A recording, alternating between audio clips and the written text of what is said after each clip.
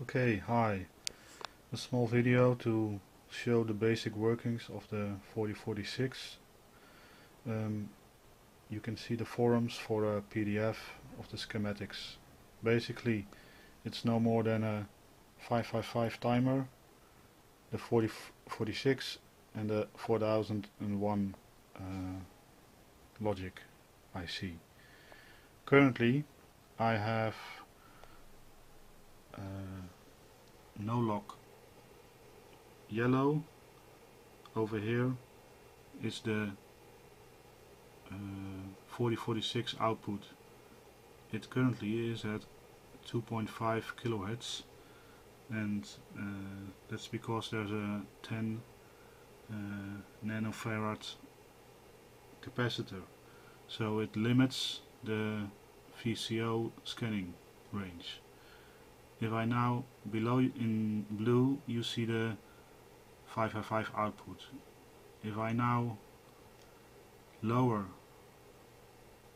the 555 output, you see that it gets exactly at a point of about 2.5 kilohertz, where the VCO will pick up and stay locked in to the signal all the way down to its minimum. Okay, we put it up again. VCO is up, blue, below is the 555.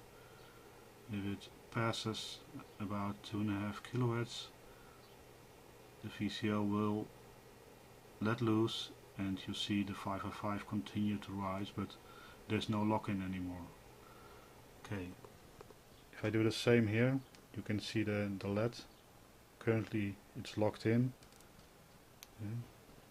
all the way down. We start moving up, up, up, and there it goes off because it lost the lock. Yes. So this is the basic working up until 2.5 kilohertz because of this capacitor. Okay, now we're going to change the capacitor and increase the range. So now I've changed the capacitor for a lower value from 10 nanofarads to 2.2 nanofarads, and we will see that the scanning range increased from 2.5 kilohertz all the way up to about 12 kilohertz. Okay, you can see the signal again. It has a lock-in, and if I continue to rise the frequency, you can see that yellow stays in sync. On the right hand you see the frequency. 1 is yellow, 2 is blue, 1 is VCO, 2 is the timer, and if I continue the timer, 1 stays at the maximum of about 12 kilohertz. And I can still increase the timer all the way up to about 25 kilohertz, but it just stays unlocked. If I bring it down again, it will pick up again at around 12 kilohertz, and it will continue to follow it all the way down. So now we have a VCO that locks in from about 370 Hertz all the way up to around 12 kilohertz. Any frequency on the input between those two will be catched by the VCO.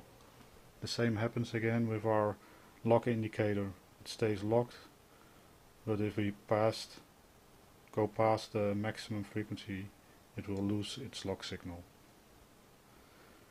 Okay, to replicate this, go to the forums on rwgresearch.com and go to the complete fix schematics thread, and I will post there the schematics to do the same test.